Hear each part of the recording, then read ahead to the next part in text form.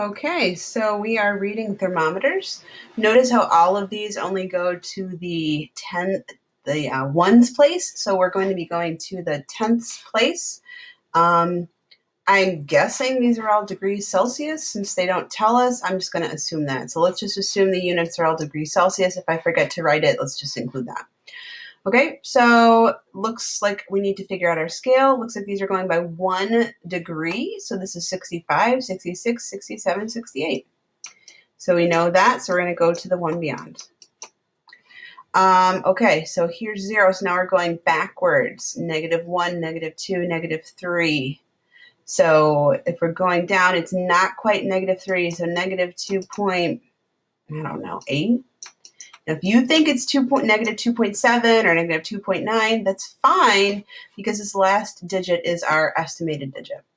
Okay, looks like we're going by ones here. So 9, 10, 11. Looks like it's right at 11. So if it's right on 11, include that to the tenths, which is a 0.0. That is important to show the accuracy of our lab equipment. I know mathematically 11 and 11.0 are the same number, but we have to show the accuracy of our lab equipment. Okay, looks like we're going negative here. So here's, let's see, negative. These are going by ones. So here's -1, 2. I don't know. It looks like it's right there. Maybe a little bit below. So -1.1 degrees Celsius. Okay, so this looks like we're going by 0.2s, 0.2, 0.4, 0.6, 0.8, yeah. So here's 28, and this would be 28.2. So 28 definitely.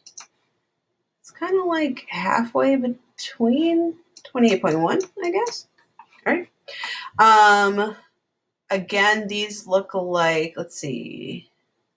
So 12, 14, 16, 18. So 16. I'm going to say it's right on 16. If you want to disagree with me, that's fine, as long as you're in the ballpark and you only go to the tenths place. Last few. Okay, so these, let's see, 2, 4, 6, 8. These are going by 2s. So this looks to be right on the line for 8. Don't forget we go to the tenths place. Going into the negatives again, and these are going by 1 degree. So here's 11, here's 12. So I'm going to say 11.5, -11.5 degrees Celsius. And looks like 2, 4, 6, 8. Okay, these are going by 0.2s. So 98.2, 4, 6, 96. Whoops. 2, 4, 6, 8. Yeah, 2, 4, 6, 98.6. No, it's just beyond. Whoops. 2, 4, 6. Yeah, I'm going to say 98.7. So there we go. Almost boiling if we had water.